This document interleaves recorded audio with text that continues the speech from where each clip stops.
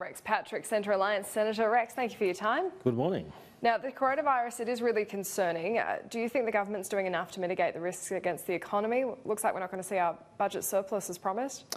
Look, I think we need to be proportionate in our response to coronavirus. It's very important to make sure that we safeguard the health of Australians, but we also need to be mindful of the harm to our economic activity. So, look, I think the measures that the government have put in place now are solid.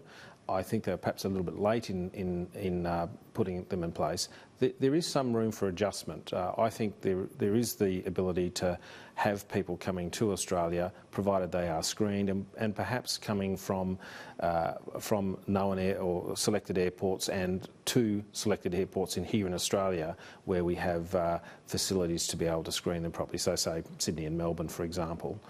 Oh, so you think we should be lifting the travel ban? No, I think that we should be careful about who we allow in at this stage. If people are healthy and can be shown to be healthy and they have a need to come here, then we should be open to that. But once again, there should be strict controls and a screening in place before we permit that to happen.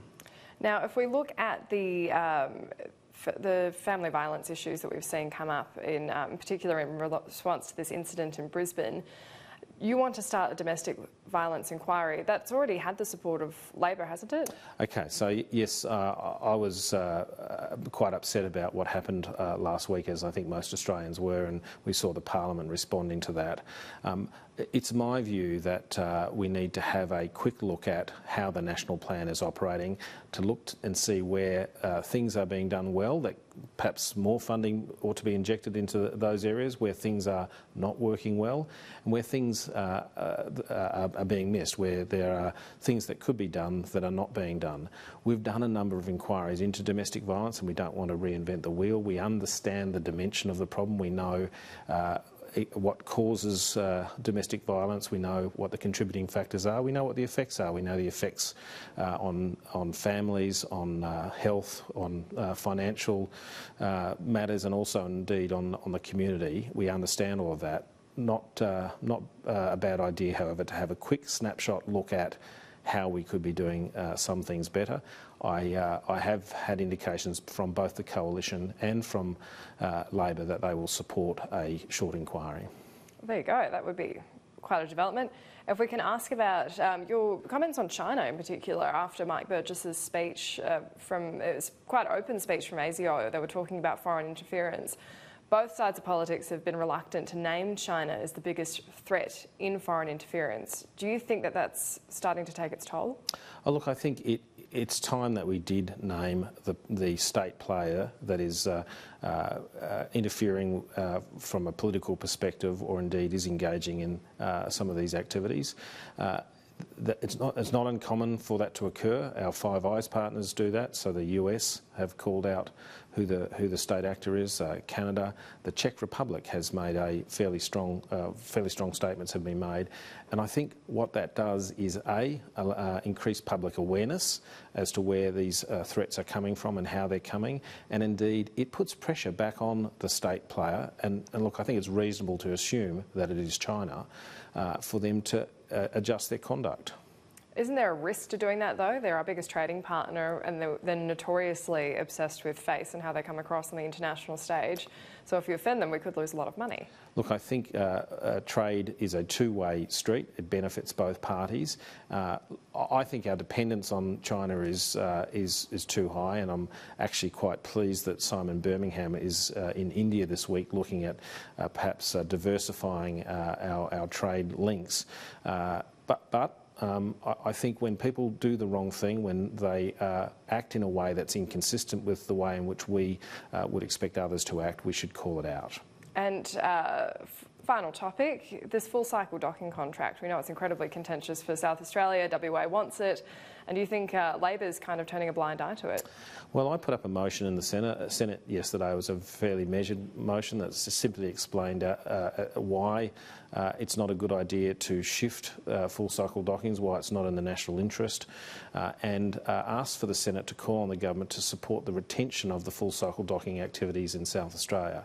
Now, interestingly, both the Coalition and Labor did not support the motion.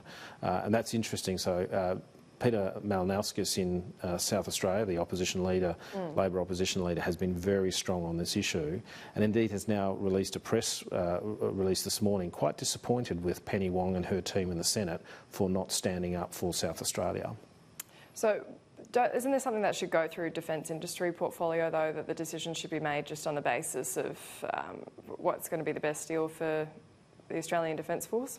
Oh, look, it is all about national security, and we had a situation in 2011 where we couldn't put one single submarine to sea, Collins-class submarine.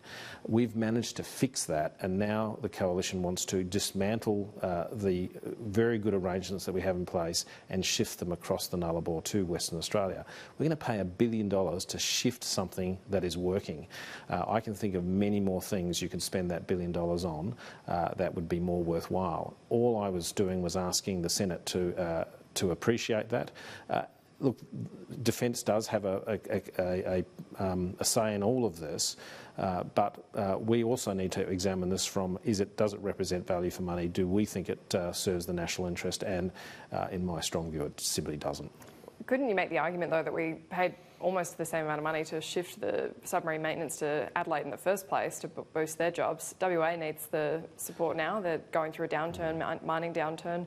They need jobs too. Okay, so the situation is that the Collins-class submarines were built in South Australia. That's where the expertise lies, and that full-cycle docking work has always been in South Australia.